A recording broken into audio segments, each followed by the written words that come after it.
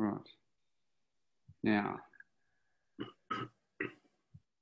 Oh, now we've got everybody coming in. Sorry, we're just trying to get our... Talk amongst yourselves. Hi, everybody. Hi, everyone. We're just trying to work out our technology. Yes, I'm just making sure that this is going across to our Facebook, and it says it is, but I just can't see it anywhere. Oops, let's turn that off. You and Grossi have a chat whilst I find out what's going on here. G'day, Helen. Everybody, this is Peter Gross that we've got here tonight. Australian cheese historian, amazing storyteller. Sometimes a little bit too long, but haul me in if we go overboard. Oh no, we've got quite a few cheeses to get through tonight. So 11 cheeses, because we're talking about 2 different therapy boxes that people have. So yeah, it's going to be quite a few to get through. And for some reason, technology is coming to me. I can see Geraldine from Brisbane said hi. Oh, right. Oh, hi, Geraldine. Sorry. Why can I not see that? Do I need to click? I'm amazed that I can. Radio. Yeah. With my genius on electronics. Okay. How are you going there, Sam? Yeah, you guys just start, and I'll... Okay. All right. Okay. So you guys just dive into it. So, hi, everybody. I'm just trying to get our Facebook Live feed going. I don't know why it hasn't gone across. Yeah, normally it does. Sometimes it does, sometimes it doesn't. But we've got some beautiful cheeses to get through tonight. I think we've got about 11. So we'll try and sort of bang through a lot of these because everybody's got their therapy box pack. There's a lot that went out this week. 1,500 boxes this week. Wow. And I just want to say to everybody watching and listening, if you would like to ask a question, please you either use the chat function or you can raise your hand and we can see you and you can go live and ask us a question. If you've got a question for Grossi, you've got a question for us, or you can chat amongst yourselves and comment on the cheeses, and we'll have some fun.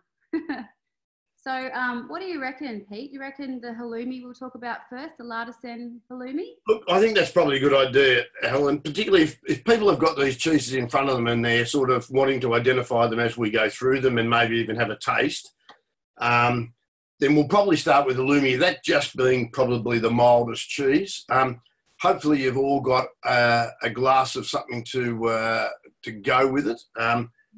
I would say, obviously, certainly at the start here, if you've got a champagne or something like that would be the best to start with. But so Haloumi is a very traditional cheese, originated, we think, from probably Cyprus, and also traditionally made from goat and sheep milk. And the reason behind that is because, as in a lot of places through that Mediterranean, and certainly particularly Cyprus, sometimes the land quality isn't fantastic. It's certainly not comparable to say Gippsland, where we know a few cheeses that we talk about tonight come from. And so with cows absolutely demand huge and good quality pasture, whereas goats and sheep will virtually live on anything. So that's why most cheese that was ever made all around the world was always goat or sheep cheese originally. And this is obviously no exception. However, this one is made by L'Artisan. Matteo is a fantastic guy. He's a French guy, 3 generations of cheesemakers in the family, and came out here to Melbourne and set up a cheese place because he like I suppose a history of other cheesemakers here in Australia, or the boutique ones anyway. They can never find the cheese that they love so much back in the home country, and so they started making it here, like Heidi and some of these places. So he started making these down on the Great Ocean Road. He uses 100% organic milk. Also, Sam, I think something that we haven't mentioned in any of the other broadcasts is that it's all ARF. Which is animal rennet free. Ah, yes. Now, we actually get asked this question a lot, whether the cheese is vegetarian. Right. Okay. So To make a cheese vegetarian, it depends on the source of the rennet. Rennet is the enzyme that coagulates the marvellous milk and turns it into cheese. And you can either have an animal-based rennet, which is the traditional way, or you can have a plant-based. Now, the plant-based ones, just so that you're not concerned about, modifications or anything like that, it's from a thistle. Basically, is where most of the rennet, plant-based rennet comes from. So, and like all Australian cheese makers, they all use animal-based rennet, whereas most of the European people still are very much traditional and using the animal-based. So this guy has been making some fantastic cheese down along the Great Ocean Road for a number of years now, and he's branched out and gone into Haloumi now. As I said, this is a bovine or cow-based Haloumi. It's not sheep and goat.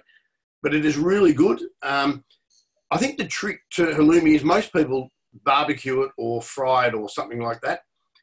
You can eat it raw in its current state, straight out of the brine. And in fact, in Cyprus, the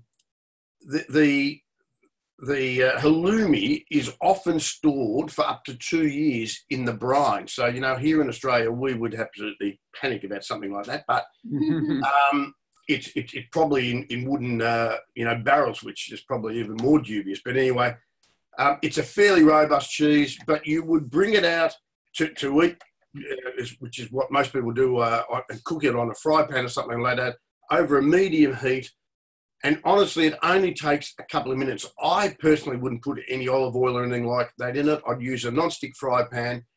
And I'd be looking at maybe 2 minutes on one side, a quick flip, a minute on the other side until it's got that sort of golden brown on the outside, and that would be enough.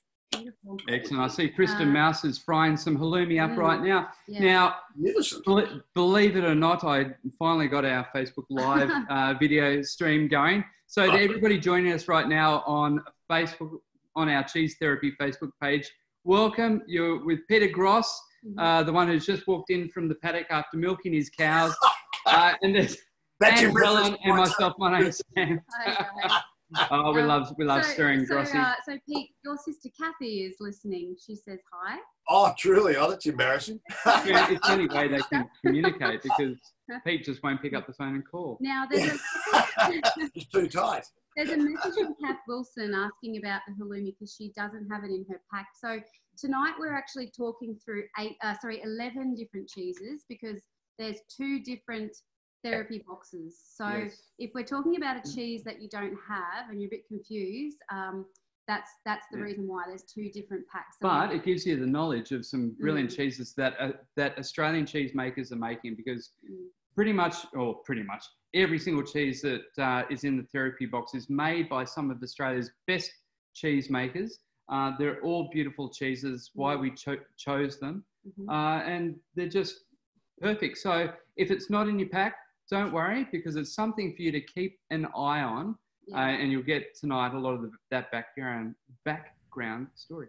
And just one other thing, Sam, if I can just also put in there, not only are you sampling some fantastic Australian cheese, but you're also helping out our Australian cheesemakers because, quite honestly, at this time, they are very stressed. They, most of their market, in fact, probably, upwards of 80% of the produce that they make goes into what we call food service or the HoReCa channels, which is, restaurants and what have you. And, of course, that has just come to an absolute stop.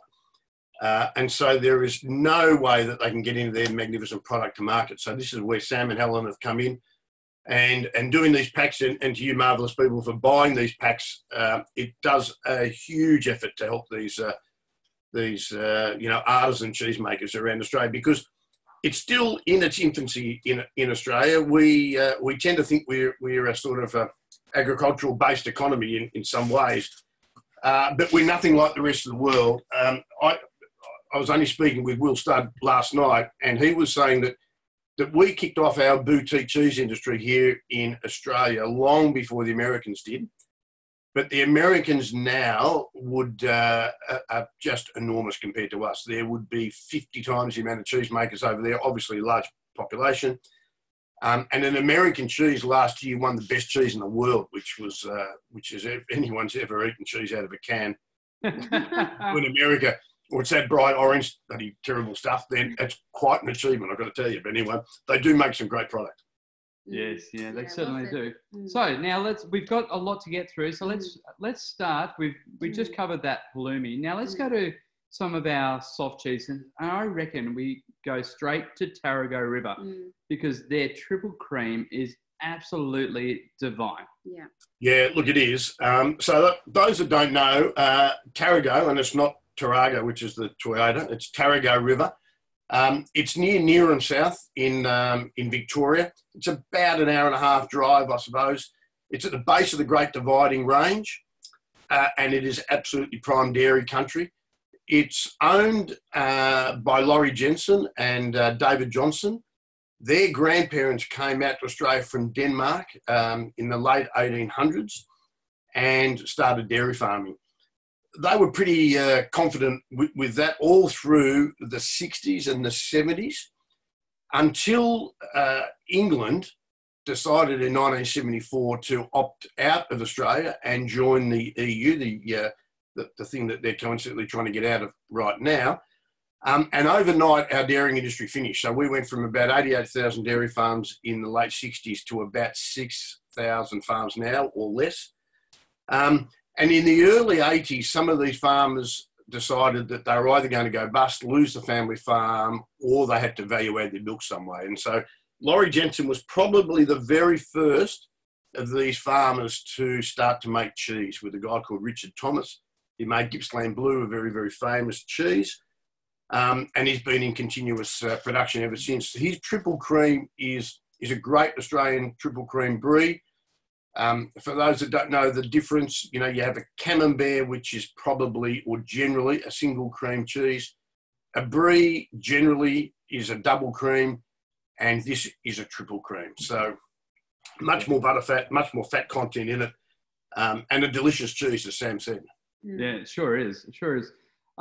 So following on from that, I just think that the perfect drink for that has to be a champagne. What do you reckon, Grossi? Well, there's nothing in the world that is better than champagne, so I would totally agree with that. Particularly with these lighter flavoured cheeses. Something that's got carbonation in it, I think, is the best. The carbonation on the tongue just enlivens the tongue, makes it ready to accept the next delightful morsel you're about to take. So champagne would certainly be my preference. You can try many things, Rieslings and Chardonnays, whatever you like, but certainly, and let's not forget beer.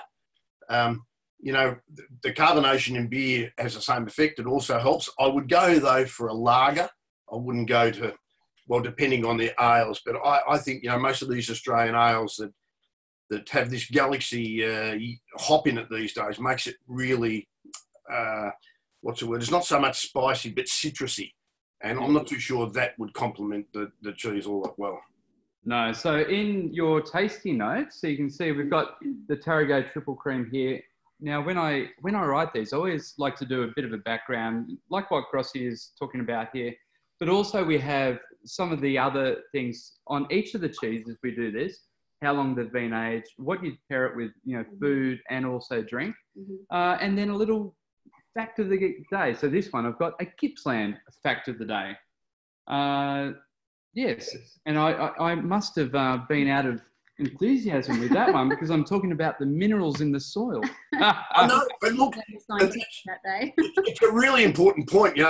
That's what the French call the terroir, and that's, in all honesty, what gives the cheese its taste. It is the minerality of the soil. It's the soils. It's the amount of rainfall. It's the type of grass. It's the type of beast that's being milked.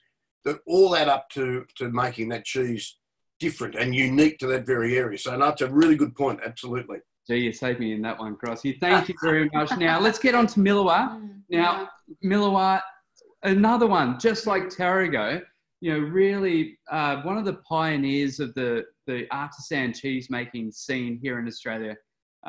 With David Brown, obviously, and now his daughter, Credwin, leading the way and fighting the charge to be one of Australia's great artisan producers.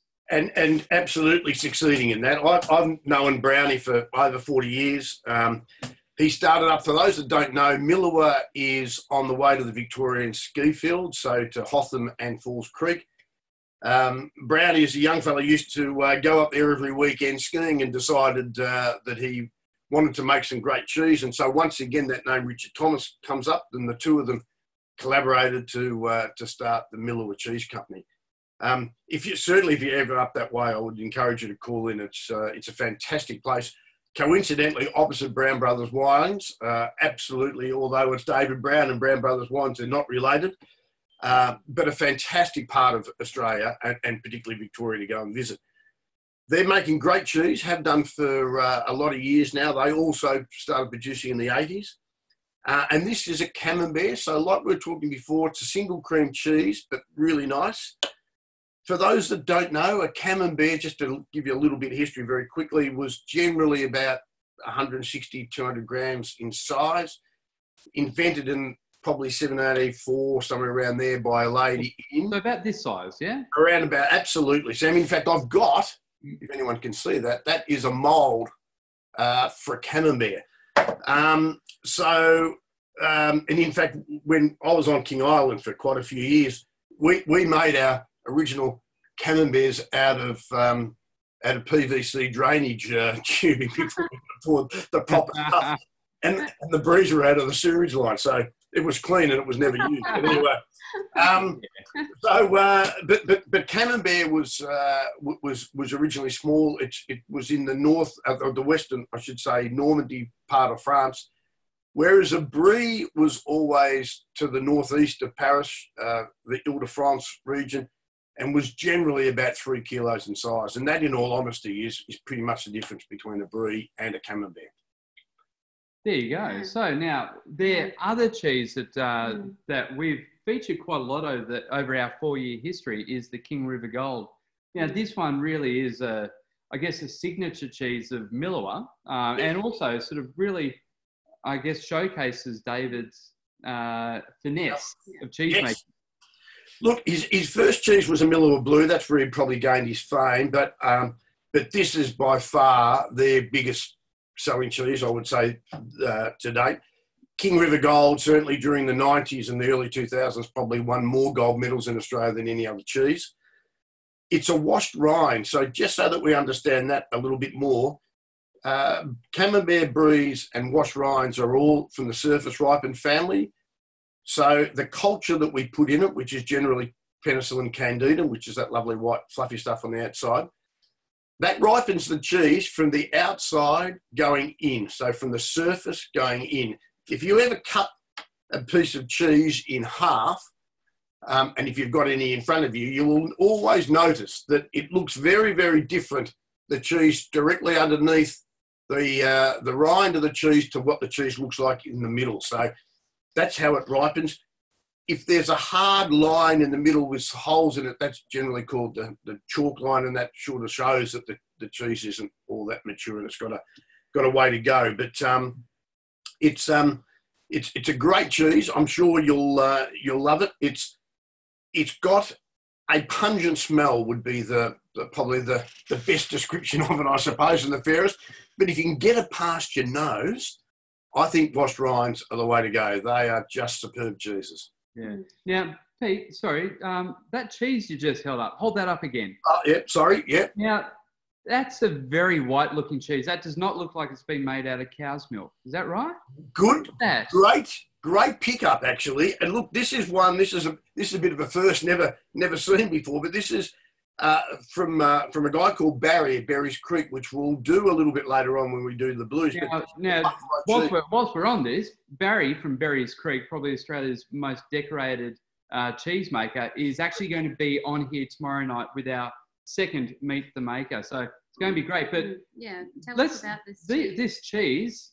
Okay, so look, this one you haven't unfortunately got in your packs, but as Sam said, there is a colour difference, and it's a very important point. If you're buying sheep or goat or cow cheese and you're wondering why one is more expensive than the other, just very, very quickly, a sheep only milks about half a litre of milk a day, a goat about 1 litre to 2 litres a day.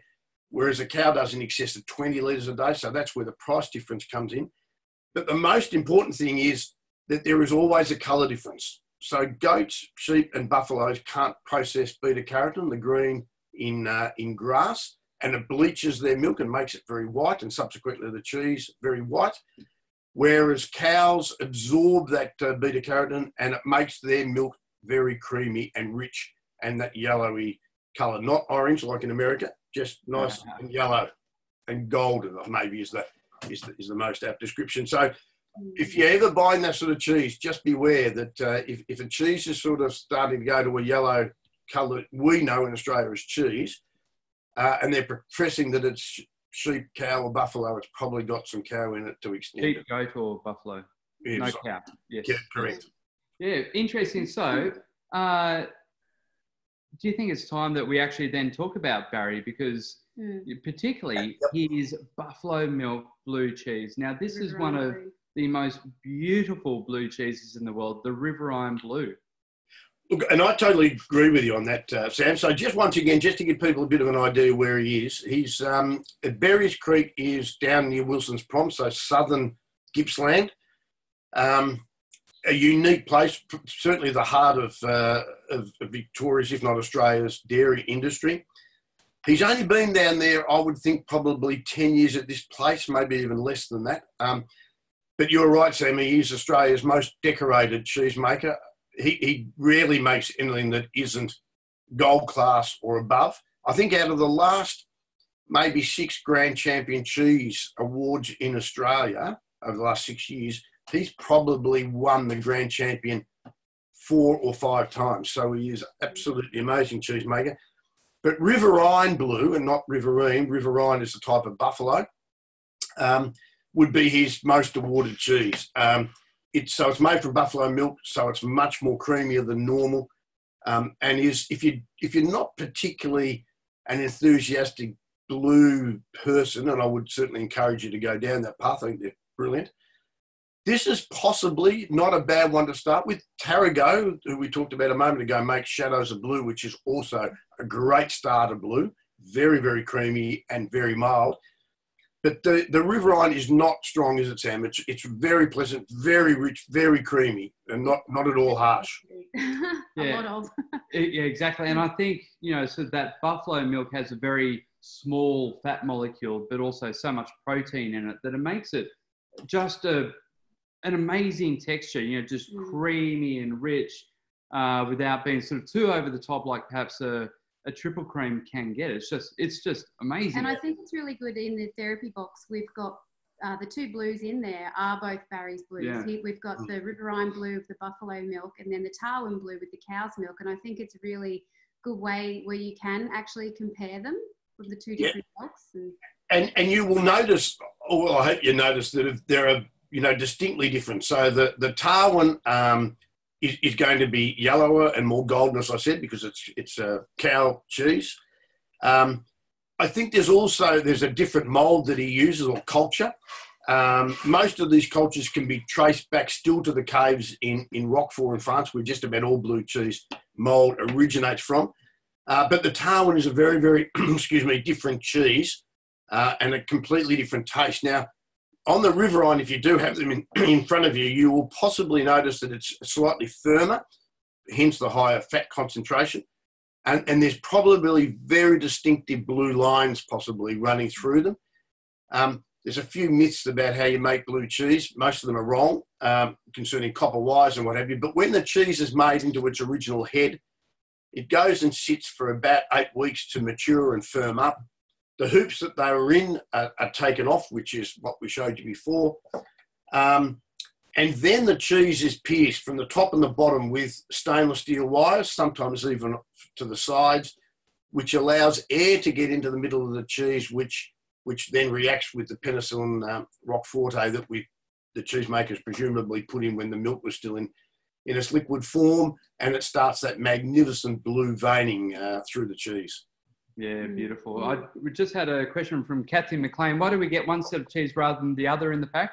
The reason, Kathy, is because our cheesemakers aren't what you call big cheesemakers, and the demand from right around Australia has been so overwhelming that basically we've been buying as much as these small cheesemakers can produce. You know, pretty much all of them have had to reduce their staff in some way. So by buying as much as we possibly can. And why we're tonight we're talking about 5, 6, maybe 7 different makers, because we're trying to spread your love. You know, the amount of passion that Australians have shown for the Australian dairy industry right now has been outstanding. So that's why, you know, I think we're on to our seventh iteration of the therapy box. And that's only just in April. That's only in April, in 3 weeks. And it's basically because our cheesemakers can only produce so much. We've done, how's this? 6 tons of Australian cheese this Just month alone. 1 month ago, it was just Helen and I packing. We now have 14 people. We've outsourced our cheese cutting to a lady with a catering company. She has 5 people cutting. All of our cheesemakers are able to keep quite a few of their staff on. The dairy farmers have been able to keep the milk flowing straight to the cheesemakers. You know, the therapy box is one of the most beautiful things, and this Australian public reaction from everybody out there who has got one of these things, you little bloody rippers, I love it.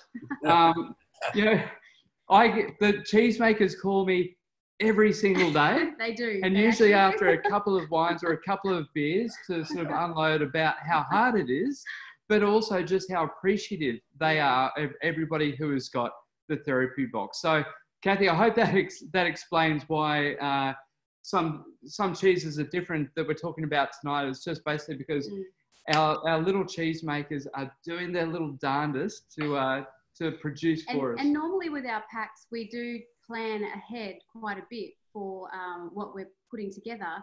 But because this month has been so massive and we've just constantly kept selling out of the pack, we wanted to keep it going and keep just doing as much as we can. So like Sam said, we could have just only certain cheeses get our hand on a certain number.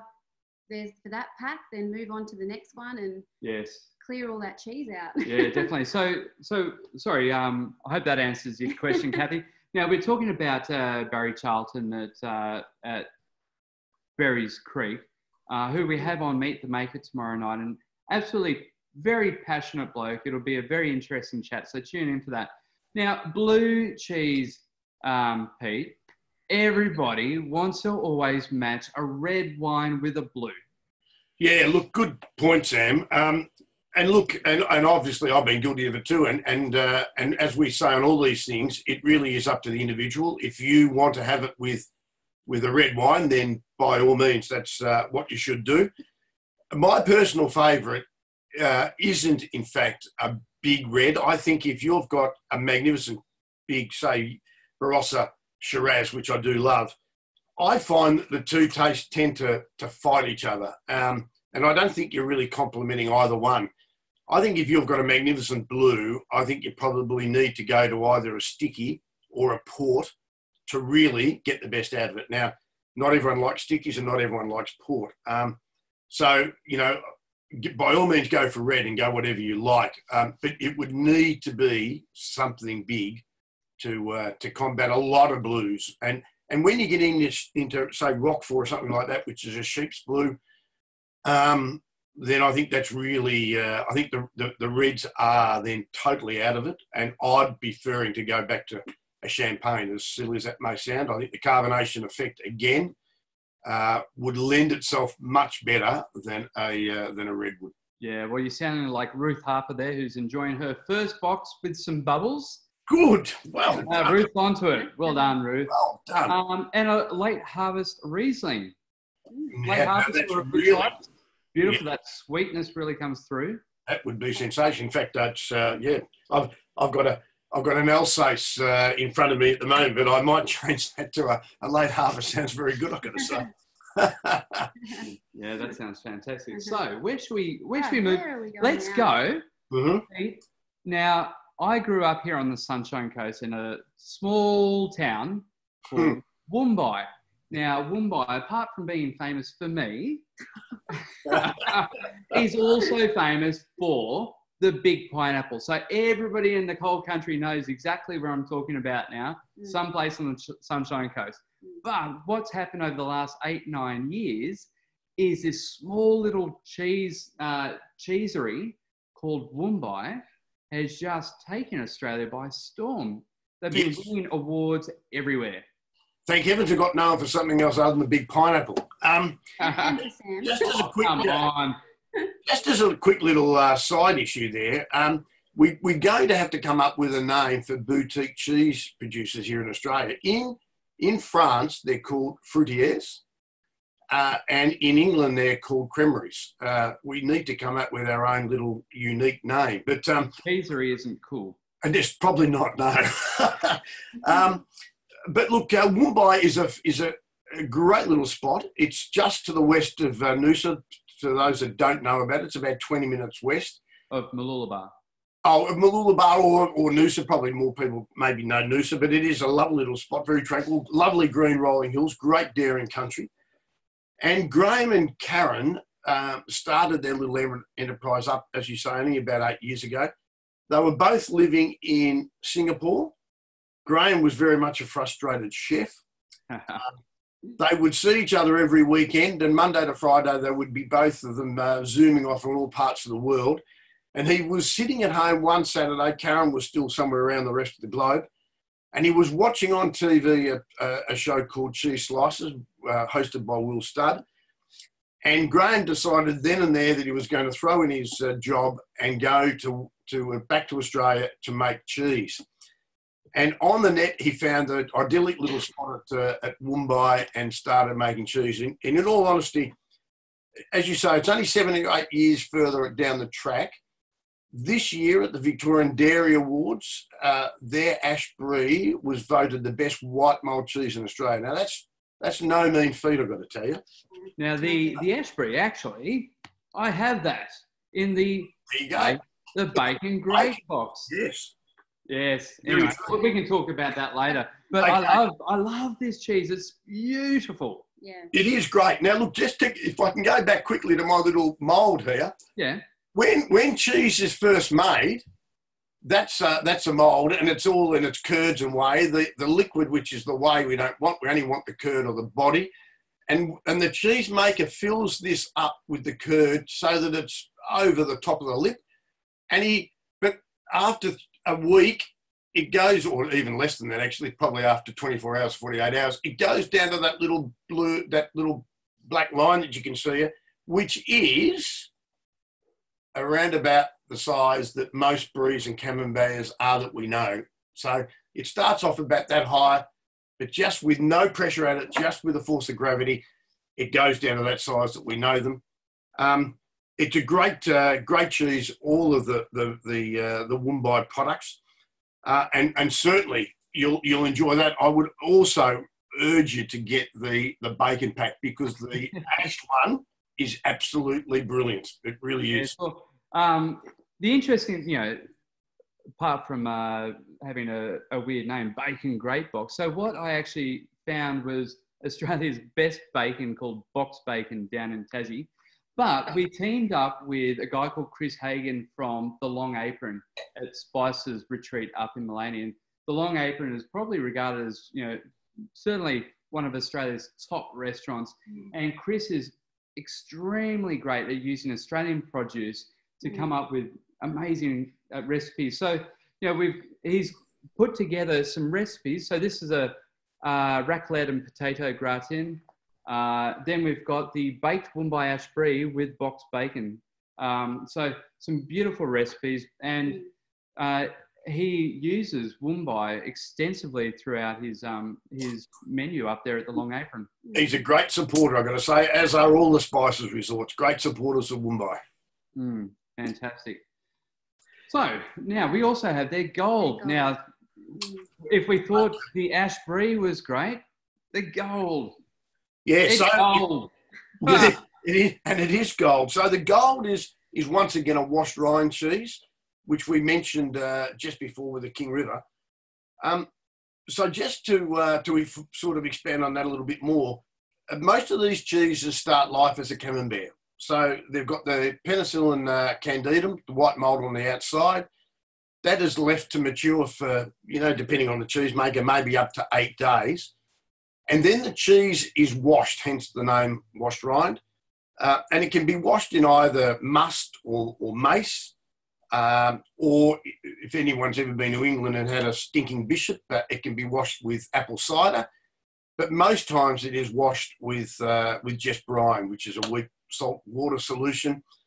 The introduction of another culture called a bee linen is introduced to the cheese, and that gives it that magnificent orange colour that goes on the outside of a washed rind cheese, and it absolutely gives it that very pungent smell. But as I said before, if you can get it past your nose, you're right. The taste is great. No washed rinds made here in Australia are particularly, what's the word I'm looking for? They're not particularly strong. They are fairly mellow.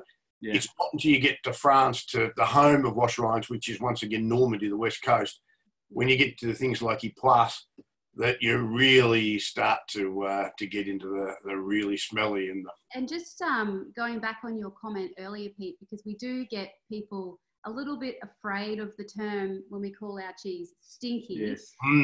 So as you were saying earlier, if you can get it past your nose, yep, then you're going to win, because it might smell one way, but it's not going to taste that way, and you'll be pleasantly surprised if you just let it. Yeah. Your mouth. Totally, without a doubt. And as with all cheese, you should have taken it out of the fridge at least an hour before you want to eat it. And by unwrapping it, that's not just taking it out of the fridge, but unwrapping it, putting it on your cheese board, you're also allowing that smell to dissipate. So it won't be as strong, but it's going to have a sort of a barnyardy sort of a smell, but it's fantastic, in all honesty. And if you really, really don't like it, don't eat the mould, just eat the inside and you will love it. Yes. Now we actually have Sandra Cadby watching tonight, Pete, on Facebook. Yeah. So this is part of the Woombye show. One of the owners of Woombye. Well done. Good to have you. She's been quietly watching, waiting. Come on, Sandra, where's your... Thanks for plugging my cheese. We always plug Woombye cheese. We love it. It's just, it's always on point. It's perfect. It absolutely is.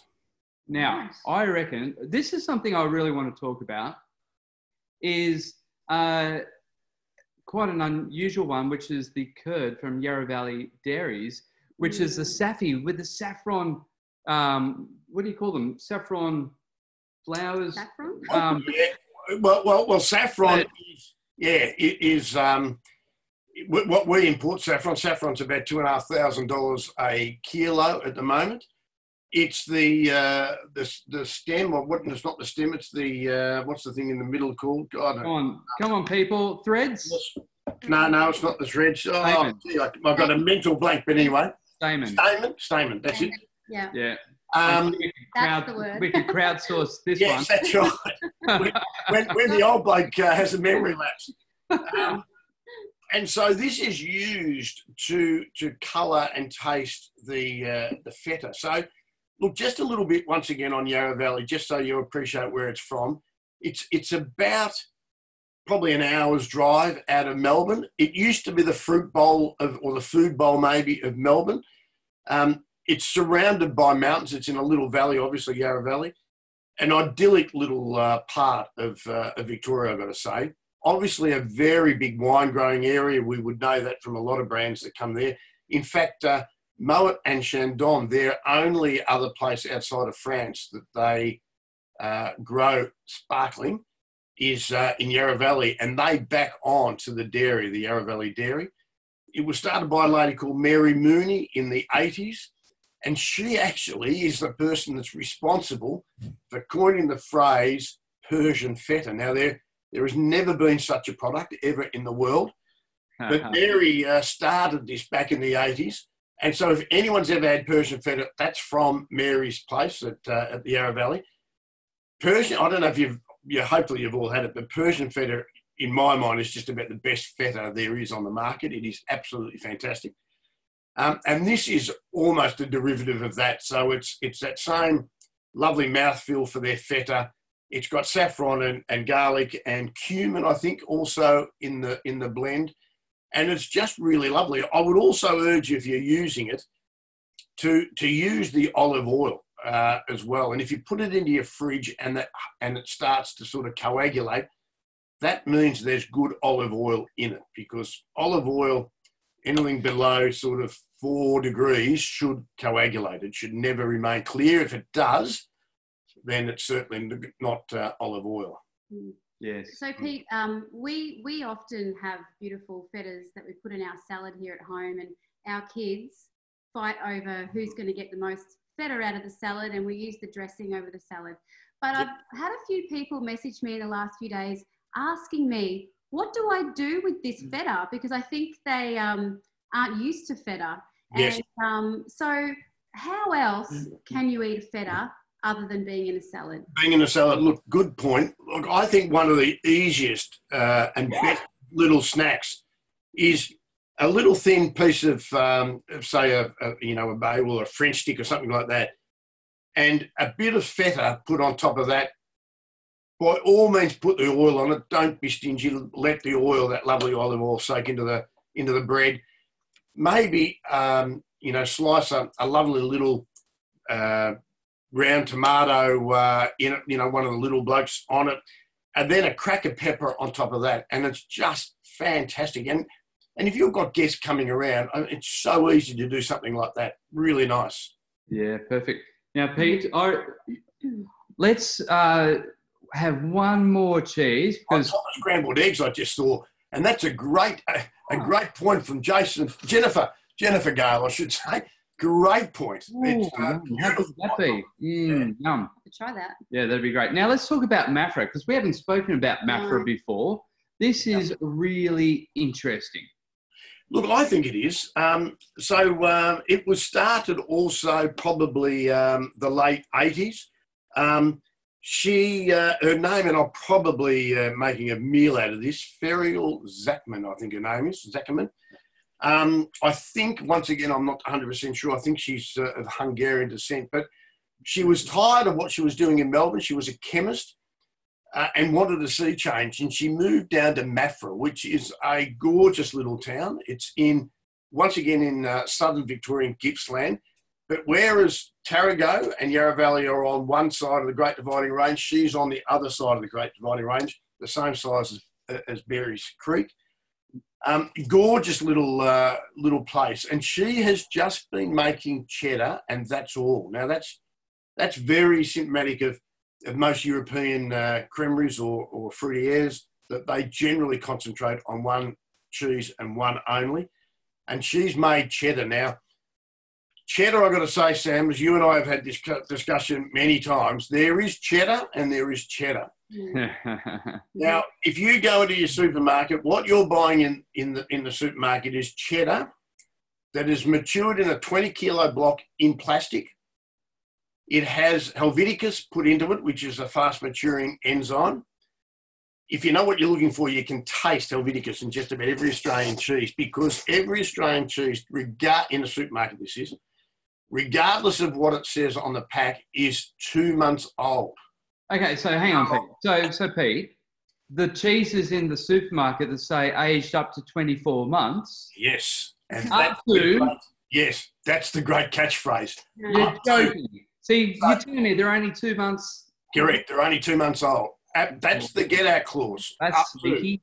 Or if you look at other ones, they won't make any reference about an age on it at all. But through conditioning, we'll know that a yellow sort of label is going to be mild. A green is probably going to be tasty. A red is going to be extra tasty. And a black, it's probably going to be vintage. But they never say it on the label. They let you make that calculation, I suppose. So it's you read the fine, or some of them will say this cheese will taste similar to a cheese that's 12 months old. That's the get out clause. Right. So just back onto cheddars, the way that that she makes her cheddars, and there's not too many other people that do it. King Island do it, Pine Garner do it in Tasmania, Ashgrove, who you featured before in Tasmania, do it, and Maffra do it. They make their cheese in cloth, in proper cheesecloth. It's bound in that cloth, and that's how it matures for 12 months or 2 years, whatever the case may be. 50% of the taste of a cheddar cheese comes from its surround. So if it's locked in plastic in a factory somewhere, the only thing it's going to take on is probably diesel fumes or something like that. It's not taking on anything else. One of these cheeses, if they're cloth made, they are taking in all those lovely little cultures and what have you in the air all around them. That's what separates, for example, a cave aged cheese to something else. So it's a big, big difference. And I'd urge you, have a piece of cheddar from, that is absolutely cloth bound, and you will definitely taste a difference. Yeah, certainly are there. Absolutely. The third one, just quickly, the third type of cheddar, just in case anyone's interested, is Club. Totally different cheese again. Mersey Valley is probably the most famous, and that is just a conglomeration of maybe 4 or 5 other cheeses they couldn't sell. It's all pressed together to form a new cheese. Sounds delightful, hey? Doesn't it just not? Well, Pete, I've got a truck turning up shortly to offload some gel packs. Yeah. So I'm going to have to duck off in a little bit. That's our Friday night. That's our Friday night. Yeah. Now, something I'd like to highlight to everybody, and I know that a lot of people have been very frustrated with Australia Post, as have we. Mm-hmm. I can tell you that it has been very disappointing to see so many people not have their cheese packs turn up. Mm. What we're starting next week is for Southeast Queensland and Melbourne, we're putting on our own vehicles with our own drivers, delivering our cheese packs straight into your hands. It's we've never done this, but to be honest, we are so frustrated like you are. So now for Melbourne, it means that your cheese will arrive later in the week. And also on the weekend, but it'll be cold and it's going to turn up and it will be spot on. So it's just a massive step for us as a very small company to put on our own fleet. We'll be doing Sydney in a little bit as well, but for everybody who calls and emails us and sends us a message about their cheese pack not turning up, don't worry, we feel your pain. That's why we're taking these steps to address it, because it has been an absolute nightmare the last 2 weeks, 3 weeks for not just us, but anybody who's trying to deliver anything through the post or any courier. It has been very difficult and frustrating and caused us a huge amount of stress. So I just wanted to say that, we are doing our best and we're taking steps to address the issues that we have faced, which haven't been as a result of us, but we're taking matters into our own hands. That's right. Yeah. There you go. Very good. Anyway, look, guys, we love cheese, like everybody out there as well, you all love cheese. The thing is that right now, our cheesemakers need your help, and that's what you've done. You've stepped up, you've bought the therapy box, and you have made the world of difference, not only to us, but most importantly, the dairy farmers and our little cheesemakers. And the farmers all speak to each other. They know each other. They're talking about it amongst themselves as well as to us. It's really great. Yeah. And it's also great I've noticed on Facebook, cheesemakers sharing other cheesemakers' posts. Yeah. They're all supporting each other because you know what? We're all in the same shit show. We just need to all, work together to support each other. That's right. Yeah. It's not easy for a huge amount of people, and everybody who's been supporting us has done an amazing job. So thank you. Thank you. And thank you to everybody who's been sending photos of their cheese packs and their cheese platters that they've been putting together. And also, if you're having a cheese platter right now, send us a photo. Put it on Facebook. We see them all. We love them. We're saving them because we love them. To put up on our bedroom wall. There's a line there, but I won't go there. And also to everybody, please follow Peter Gross on Instagram, Big Cheese Brisbane, and ask him questions if you want to, because he has got stories to tell. And yeah. Clear the night. Thank you, Helen. If you've got another 2 hours, I'll keep going. All right, Pete. Well, thank you very much, mate. It's been Nice. such a pleasure. It's always fun having you on. Now, to everybody, tomorrow night, 6 p.m, we have Barry Charlton, the creator of Riverine Blue and the Tarwin Blue, Australia's most decorated cheesemaker, will be joining us here for a very second Meet the Maker. I've set his technology up and he's primed. He's probably still sitting there right now, waiting for his computer to turn on. He's such a wonderful guy, such a passionate man. And I reckon everybody's going to really love to hear some of his stories. Yeah, it's going to be great. So, ladies and gents, thanks. Thank you. Thank you, Pete. No worries. Great. See you, everybody. Have a great weekend, everyone. All the best. Ciao. Bye. Ciao.